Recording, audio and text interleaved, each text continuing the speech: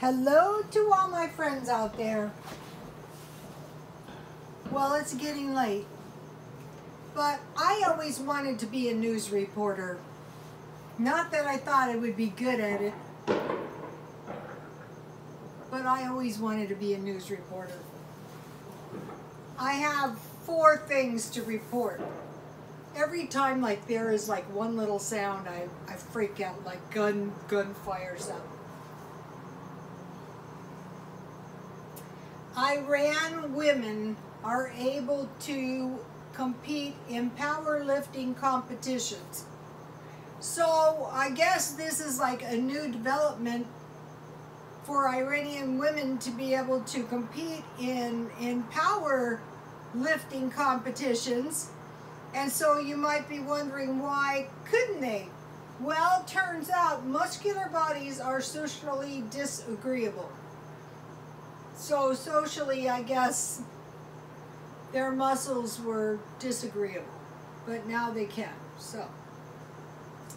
Okay, number 2 story. Fight erupts in Mesa over refusal to wear a mask. This was on a plane. It was a man, 52 years old. I wonder if he's been shopping in Walmart. So what happened is he had a face shield on, but no mask. And so, gee, I don't know why people didn't want to fly with him. So he did not want to wear a mask.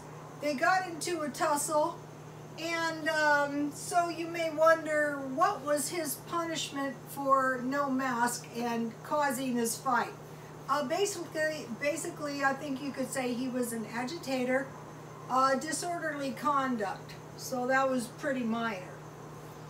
Number 3 story. San Diego Sheriff's deputy accused of pulling woman's hair during traffic stop, and she was stopped for a burned out brake light. Okay, so first the photos look like some of her extensions were pulled out, but then a second picture shows like hair the size, it was a black woman, size of cotton balls attached to the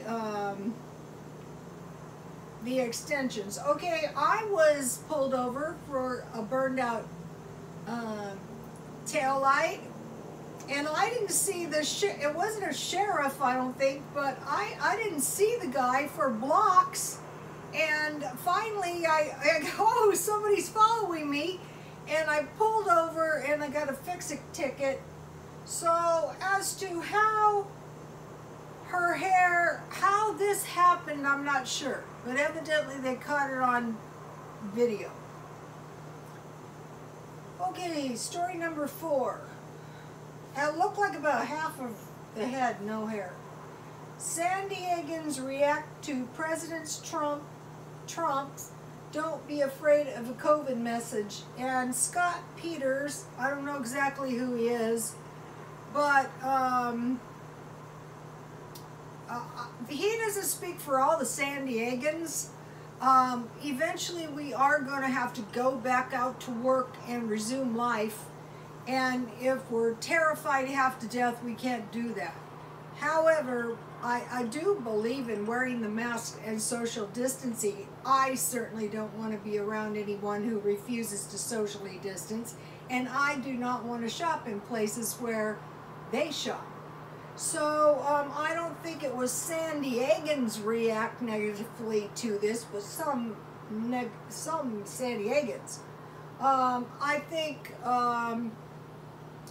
if most people have any brains in their heads, they realize the COVID could be fatal.